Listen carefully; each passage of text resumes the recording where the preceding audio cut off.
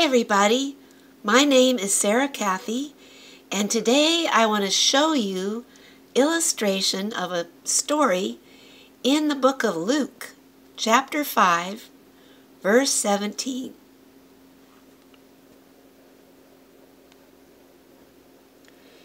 It's called Jesus Forgives and Heals a Paralytic. Now it happened on a certain day, as he was teaching, that there were Pharisees and teachers of the law sitting by, who had come out of every town of Galilee, Judea, and Jerusalem, and the power of the Lord was present to heal them. Then behold, men brought on a bed a man who was paralyzed, whom they sought to bring in and lay before him. And when they could not find how they might bring him in because of the crowd, they went up on the housetop and let him down on his bed through the tiling into the midst before Jesus. And when Jesus saw their faith, he said to him, "Man, your sins are forgiven you." So basically, Jesus was just teaching in somebody's living room that day. And it was an awesome day. All the leaders were there to just check Jesus out, see what he was like, and really super crowded. I mean, I can't show you how many people were in the living room that day. So all I showed was Jesus, but there were so many people that you could not get in the front door. And this man who wanted to be healed, he was paralyzed. So he couldn't walk in, but he had 4 friends that brought him on a bed.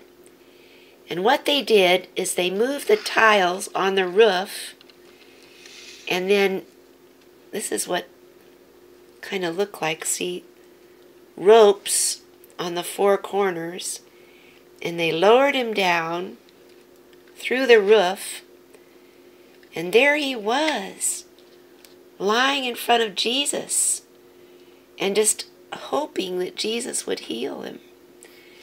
And the Bible said the first thing Jesus said was, "Man, your sins are forgiven you." Now that caused a problem for Jesus, because the scribes and the Pharisees began to reason, saying, "Who is this who speaks blasphemies? Who can forgive sins but God alone?" But when Jesus perceived their thoughts, he answered and said to them, "Why are you reasoning in your minds?" In other words, it says hearts. Jesus knew what they were thinking. Which is easier to say, "Your sins are forgiven you," or to say, "Rise up and walk"? But that ye may know that the Son of Man has power on earth to forgive sins, he said to the man who was paralyzed, "I say to you, arise, take up your bed, and go to your house." And so everybody kind of held their breath, because that was an even more exciting thing for Jesus to say. I mean, here's this guy, paralyzed. First, Jesus says his sins are forgiven. And you know that what that means. That's the sins. You know, all of us have committed sins. All of us have our sins recorded up in heaven. And it's almost like tallies against you. And this man knew he had sins. And most of us do know that we've committed many sins against God. And when Jesus said, "Your sins are forgiven," that meant all his sins were erased in heaven. And the Pharisees were upset about that, because that's something only God could order to happen. But the man was very interested, because everybody wants their sins forgiven. Well, then when Jesus said, "Rise up and walk," wow, decided to give it a try. Wasn't easy, but the Bible says he immediately stood up. And then it says he picked up his bed and he went home, but he was so excited. It said he glorified God. Praise you. Thank you, God. Thank you, God. I am forgiven and healed. Thank you, Jesus. Thank you, Jesus. I'm forgiven and I'm healed. I'm forgiven and I'm healed. I'm forgiven and I'm healed. I'm forgiven and I'm healed.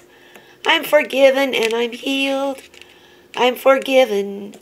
I'm forgiven and I'm healed. Well, you know that was a happy day. And Jesus was happy too.